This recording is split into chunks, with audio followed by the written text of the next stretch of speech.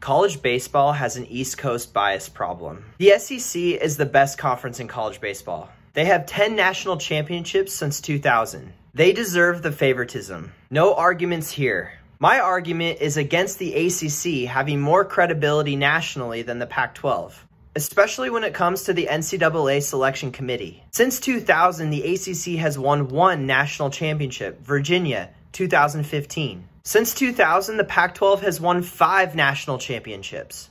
Oregon State has 3, UCLA has 1, and Arizona has 1. Now take a look at this year's NCAA regional host sites. The West Coast altogether, despite winning 7 national championships since 2000, got 1 host site, and that was Stanford from the Pac-12.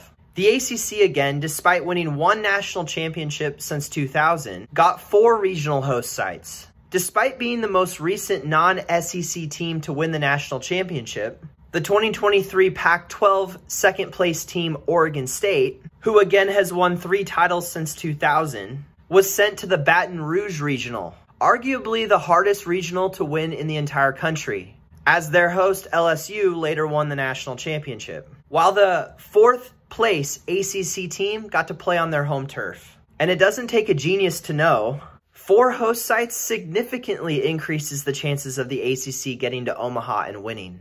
And 1 host site decreases the chances of the Pac-12 getting to Omaha and winning. And unfortunately, this is what happened. Stanford, the sole West Coast host, made Omaha, while the rest of the Pac-12 shipped across the country for regionals did not.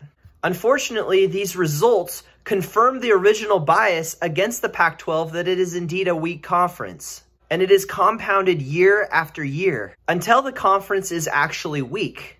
And it will continue to do so until the RPI ceases to be the measuring stick for the NCAA Tournament Selection Committee.